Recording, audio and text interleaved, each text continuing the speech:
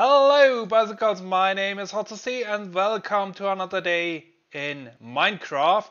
And today we are back here at our industrial plane, or what will be our industrial plane.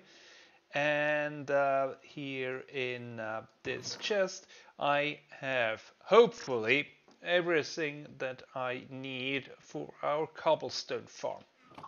So this will go over in that corner there, and then we will expand gradually with other farms.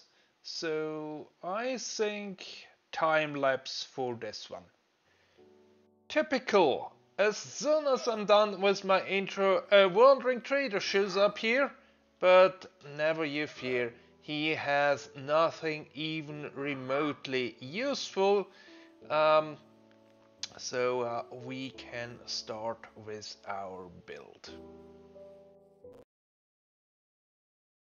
This cobblestone farm is an Ilmango design, and as usual you can find the link to his video down in the description.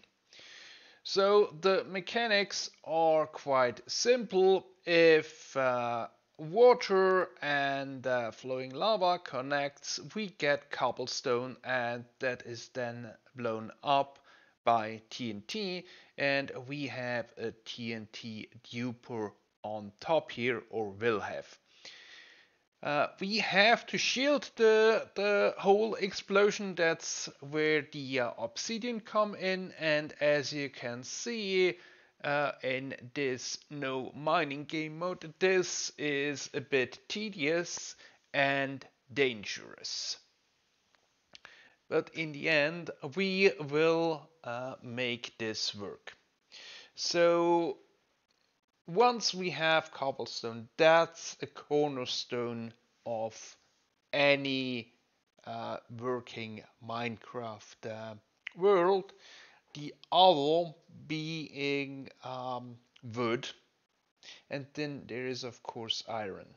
So for a wood farm we need bone meal, and for a bone meal farm we need quite a bit of hopper and other redstone components. So I think the way toward the wood farm is through bone meal farm, iron farm. Iron farm needs villager, so probably setting up a village breeder in this area here to proceed with our builds.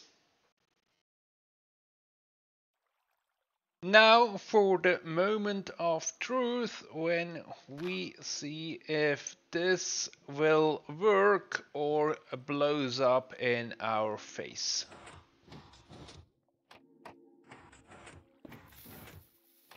Okay. Duplication is working.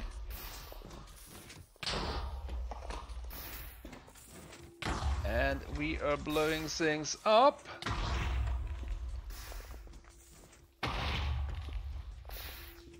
And we get cobble at a quite decent rate. I think we are not entirely safe going up that ladder there. But at least we will not die. So one farm successfully built, and I will just continue collecting materials so that next time we can start with the slew of many other farms that we need to build until we are settled with the base materials. Until then, goodbye!